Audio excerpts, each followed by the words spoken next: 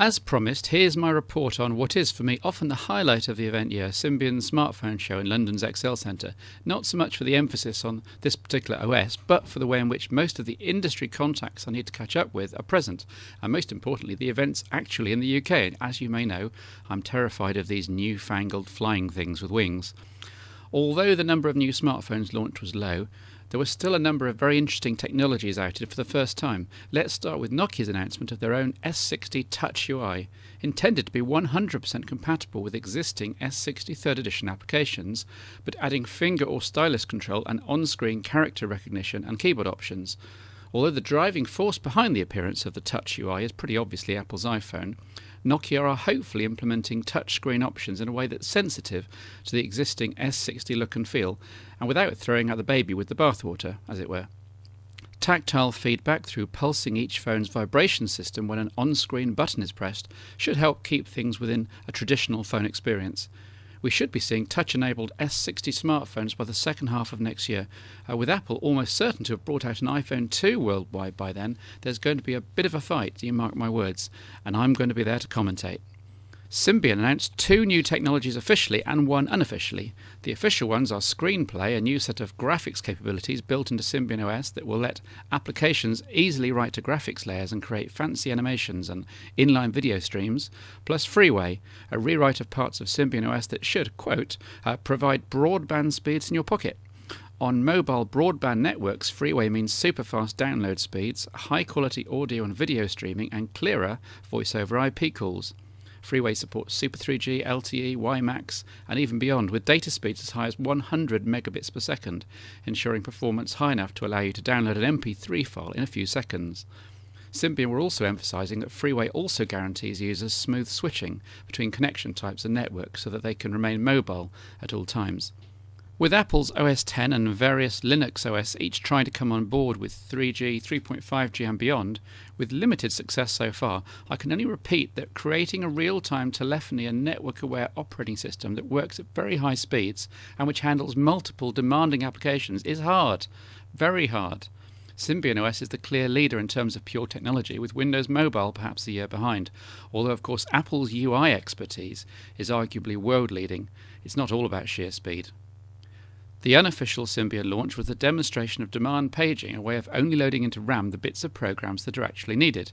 Not only does this speed up application launching, it means more free RAM, and this also helps keep things nippy.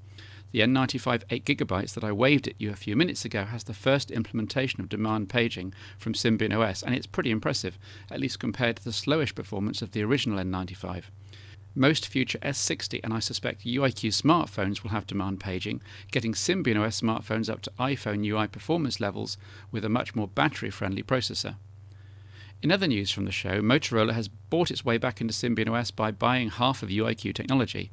You remember this is the interface that Sony Ericsson bought outright from Symbian. Given that Motorola used to be a Symbian licensee and shareholder, the situation is pretty confusing. The short answer is that Motorola do seem to be committed now to producing more Z8-like smartphones running UIQ, which can only be good. Samsung was the only manufacturer to show off brand new devices, the i550 and i560. The i550 is Samsung's first GPS phone with a candy bar design and latest HSDBA network speeds, while the i560 contains similar innards but is geared to the fashion market. Samsung was also showing its i450, launched 2 weeks ago, a music-focused dual slider with a big Bang & Olufsen Ice Power amplifier and speaker.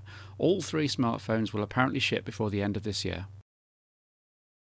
One thing I really like doing in the smartphone show are comparisons, head-to-heads between competing devices, but that's a problem with this, the Nokia N95 8GB.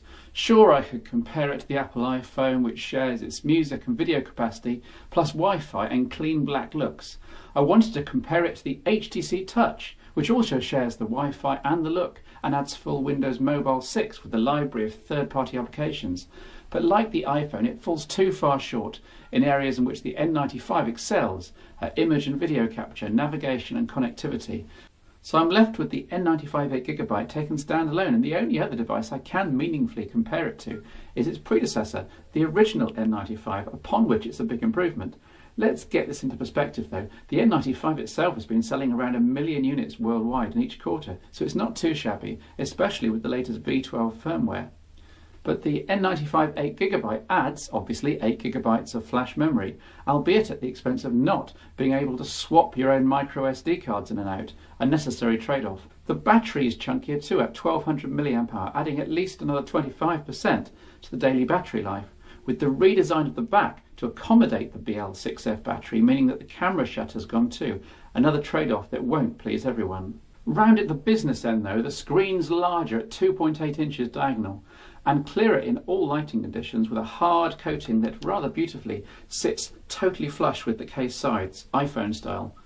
The slide mechanism is now more solid and doesn't leak light from the screen backlight. One small downside is that the case finish isn't quite as grippy as the original N95s, and I somehow managed to drop the new version twice in the first 24 hours. Gulp. Extreme care needed, especially considering the price.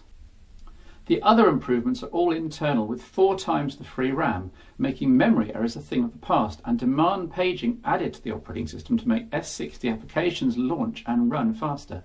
The software is essentially the same as the original N95, but the S60 search application has now been promoted to the front standby screen, and the way it quick matches text across the device is impressive, as you can see here. With the launch of Nokia's Ovi content platform, there's a new multimedia carousel with N-Gage games, image slideshow, downloaded videos, music, including podcasts, and a shortcut to the upcoming Nokia Music Store, maps with shortcuts to recently viewed locations, web bookmarks, and manually chosen favourite contacts. My problem with this new carousel is that all the content at the moment simply duplicates functionality that's available on the usual S60 menu. However, as the parts of Ovi come online, N-Gage games, the music store, location-based services and social networking, the carousel shortcuts may make more sense. For now I'm a little sceptical though.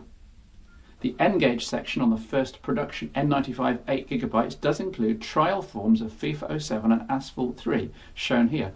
Both games are pretty slick and bode well for the future of N-Gage, although they only play in portrait mode. I'd be interested to see if final versions will also work in the N95's landscape mode. Despite the overall improvements, it should be borne that this is still a Nokia N95 at heart. The screen still core to VGA and all text input is still via a number keypad.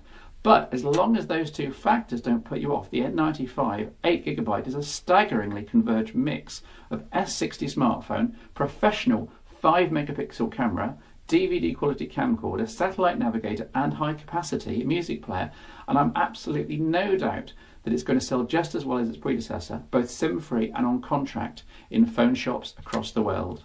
Nokia N95 8GB.